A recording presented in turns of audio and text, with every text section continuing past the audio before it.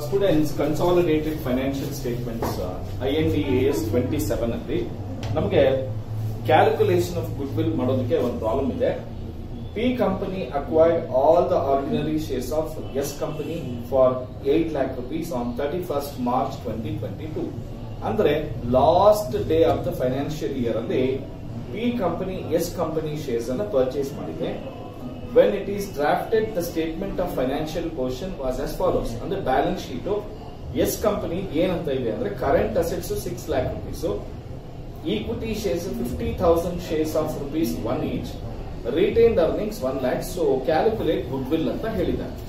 ಈ ಕ್ವಶನ್ ಗೆ ನಾವು ಯಾವ ರೀತಿ ಕ್ಯಾಲ್ಕುಲೇಟ್ ಮಾಡೋದು goodwill ನ ಅಂತ ಹೇಳಿದ್ರೆ, first calculation of goodwill ಮಾತಾಡಬೇಡ್ರಿ. Calculation of goodwill ಹೆಂಗ್ ಮಾಡೋದು ಅಂದ್ರೆ,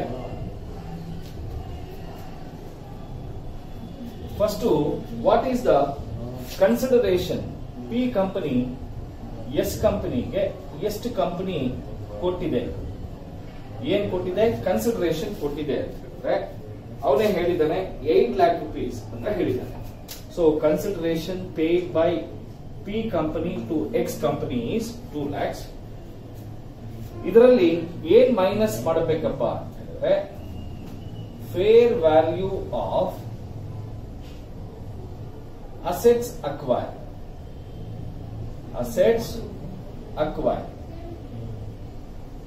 ಎಷ್ಟಿದೆ ಅಂದ್ರೆ, ಮೊದಲನೇದು ಆರ್ಡಿನರಿ ಶೇರ್ ಕ್ಯಾಪಿಟಲ್.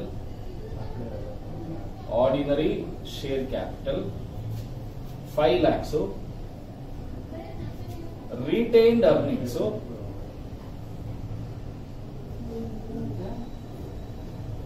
1 lakh.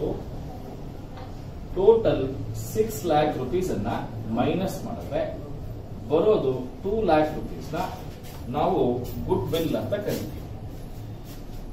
ಇದಕ್ಕೆ ನಿಮ್ಗೆ ಒಂದು 5 marks ಕೊಡುವಂತ ಚಾನ್ಸಸ್ ಜಾಸ್ತಿ ಇರುತ್ತೆ. ಸೊ ಇದು ಏನಪ್ಪಾ ಅಂತ ಹೇಳಿದ್ರೆ, ಪಿ ಕಂಪನಿ ಎಲ್ಲಾ ಶೇರ್ಸ್ ಪರ್ಚೇಸ್ ಮಾಡಿರೋದ್ರಿಂದ, ಪಿ ಕಂಪನಿ ಎಲ್ಲಾ ಶೇರ್ಸ್ ಪರ್ಚೇಸ್ ಮಾಡಿರೋದ್ರಿಂದ ಅವರ 5 ಲಕ್ಷ ರೂಪಾಯಿ ಶೇರ್ಸ್ಗೆ 8 ಲಕ್ಷ ರೂಪಾಯಿ ಕೊಡ್ತಾ ಇದ್ವಿ. ಹಾಗೆ ಆ ಎಸ್ ಕಂಪನಿಯಿಂದ ನಮ್ಗೆ ರಿಟೈನ್ಡ್ ಅರ್ನಿಂಗ್ಸ್ ಅಂದ್ರೆ ಅವ್ರು ಸಂಪಾದನೆ ಮಾಡಿರ್ತಕ್ಕಂತಹ ಪ್ರಾಫಿಟ್ಸ್ ಅಲ್ಲಿ 1 lakh ರೂಪಾಯಿ ಬರ್ತಾ ಇದೆ. ಸೊ ನಾವು ಕೊಡ್ತಾ ಇರೋದು 8 lakhs. ನಾವು ಕೊಡ್ತಾ ಇರೋದು 8 lakhs, ನಮ್ಗೆ ಬರ್ತಾ ಇರೋದು 6 lakhs. ಹಾಗಾದ್ರೆ ಇನ್ನು 2 lakh rupees ಅಷ್ಟು ಹೆಚ್ಚು ಕೊಡ್ತಾ ಇದೀವಿ, ಜಾಸ್ತಿ ಕೊಡ್ತಾ ಇದೀವಿ. ಅದನ್ನೇ ಗುಡ್ ವಿಲ್ ಅಂತ ಕರಿತೀವಿ. ಅರ್ಥ ಆಯ್ತಾ?